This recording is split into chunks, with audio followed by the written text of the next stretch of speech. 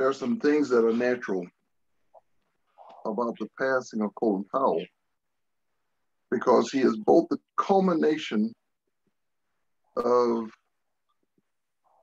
every soldier who ever served, and I say soldier with the small s, soldier, sailor, airman, marine, that ever served.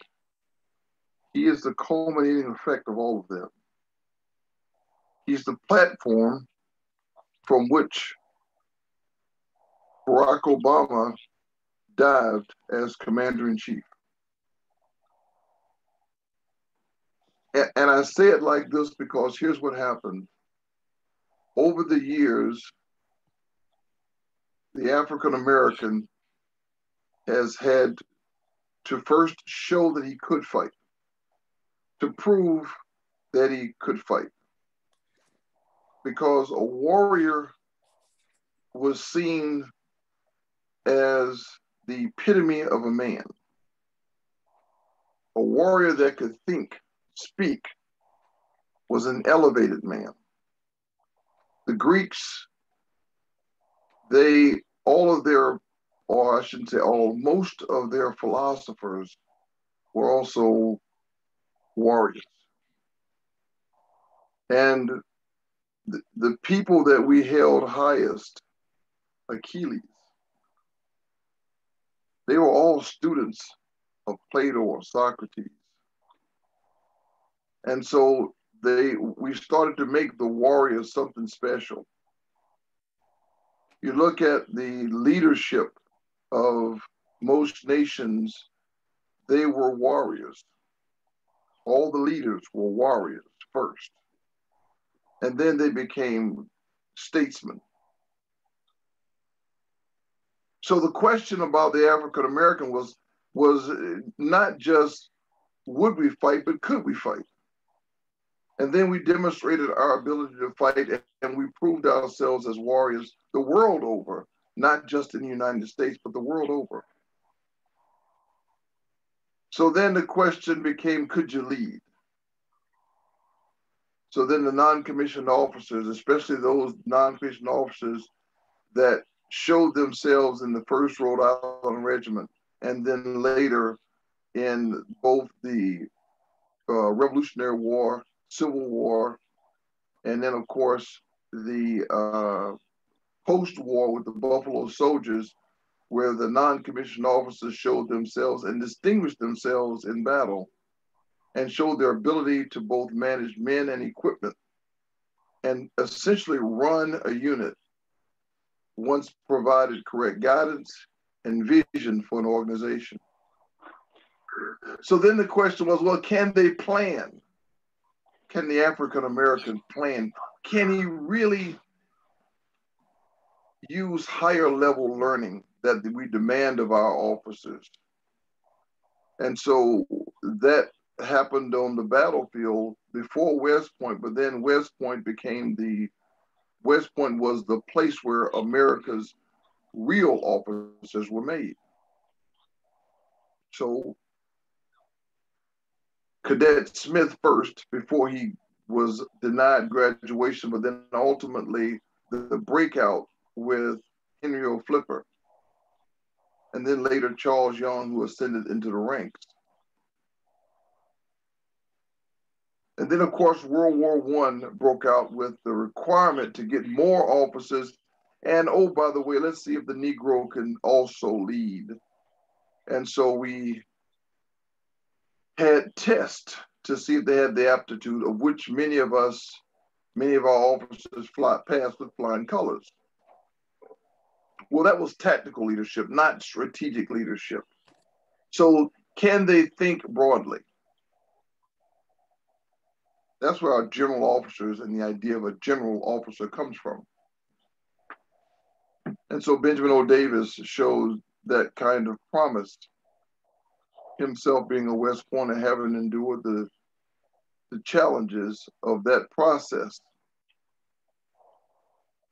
But then with the passing of executive orders in 1947 that opened up segregated forces to integration, even though a lower level scale through the remainder of World War II, the remainder of the war, the post-war era of World War II in 1945, and leading into the Korean War. We started to see some intermingling and some mixing.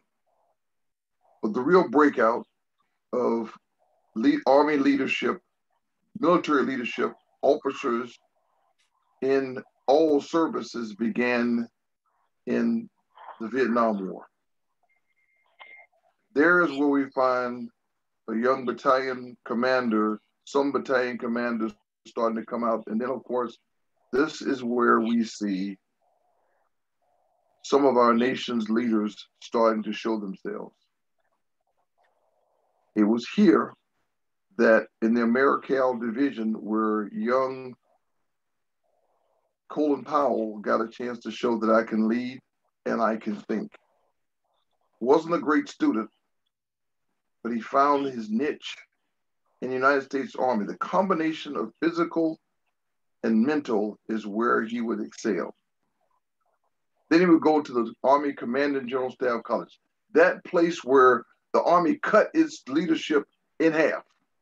The decision-making block, where less than half will go forward, the other half will be either retreated from the Army or your mark on the world is being established.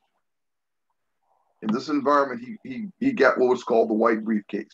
He was the #1 graduate coming out of the Army Command General Staff College, and then went on to be recognized as a national thinker, working for then many of the Republican leaders in Congress.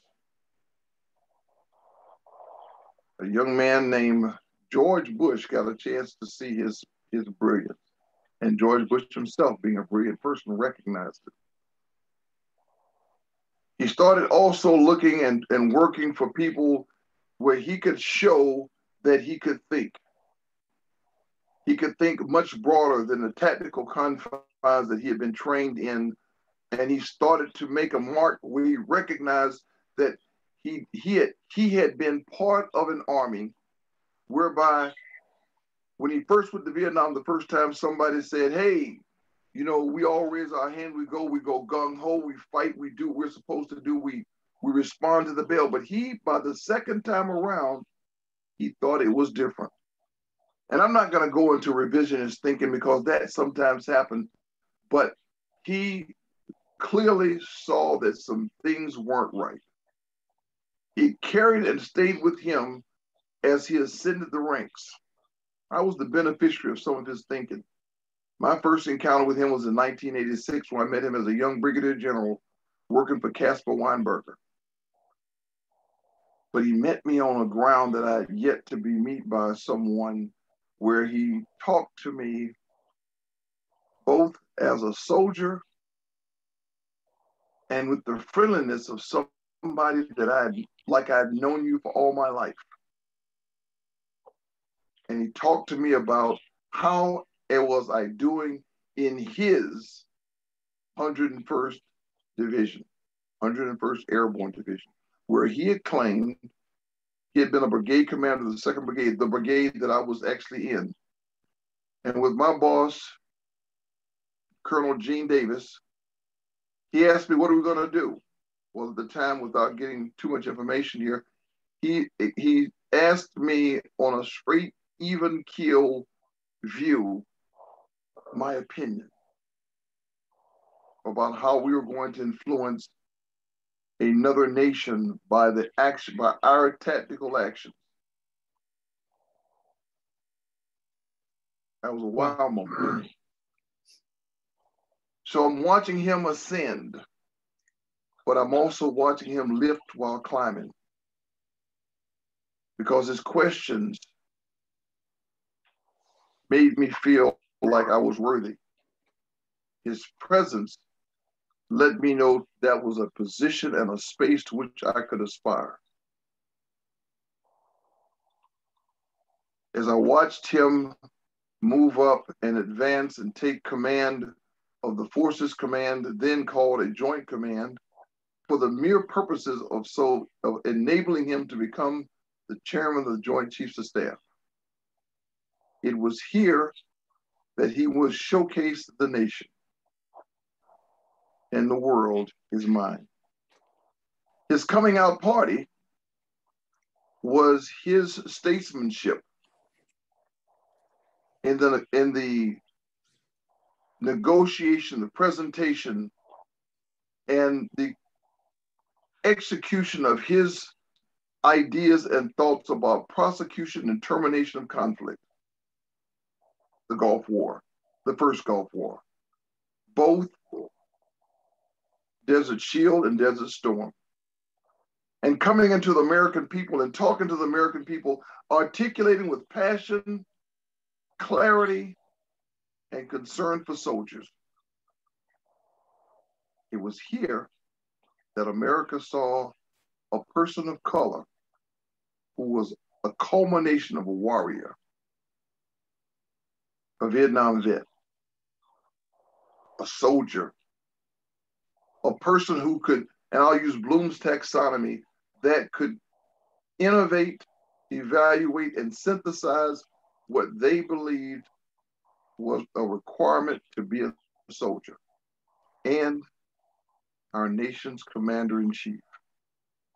We saw in him, as the chairman of the Joint Chiefs, by the way, exercising the new rules in the Goldwater-Nichols Act, leadership of the other combatant commands, the advisor, principal advisor to the president,